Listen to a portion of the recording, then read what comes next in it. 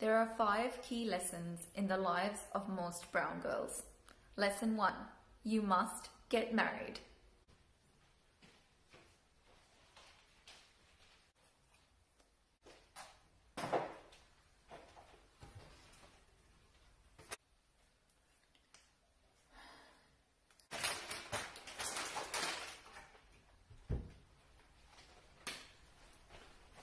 See, Bianca, come and learn how to make chapatis. You have to start learning all this soon. See, soon you will be married and you'll have to start managing by yourself. Mom, I'm not going to get married soon. I'm not going to be getting married until I actually find someone I want to spend the rest of my life with. Most men are like children. Why would I want to sacrifice my independence, my money, my freedom, my health to be with someone who makes my life worse off? Bianca, marriage is one of the most important sacraments of life.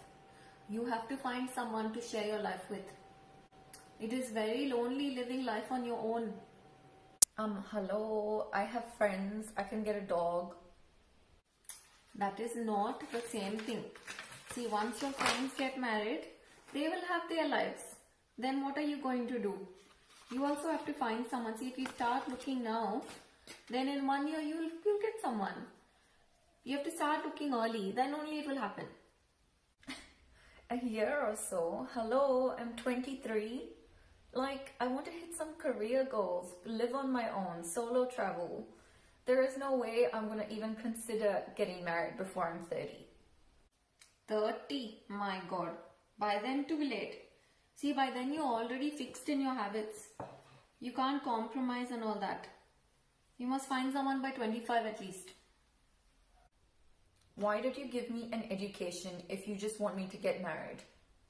See, if you have a bachelor's degree, people will say, see how demanding she is, saying she wants a boy with a master's. Now that you finish your master's, it's okay for you to say, I only want a man who is as much qualified as I am. So you convinced me to do 2 years of a postgrad degree that completely destroyed my mental health as a bargaining chip to get a husband? See, Bianca, you want a good boy or no? No! I don't know what to do with this child only. Everything I did for her. I don't know what I did wrong as on. Where did I fail? No, Mom, you didn't fail. You're a great mom. But your obsession with me getting married is a you problem. I'm not responsible for your unhappiness here. Then who is responsible? You are the one who is not getting married now. Then you only are responsible. How's this for something to think about? I'm simply living my life, enjoying being who I am, not causing any harm to anyone. If you choose to be upset by my life choices, that's a you problem.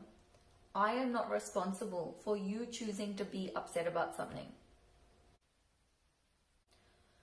Mom, at what point in your vision of the world do I actually get to live my life for myself?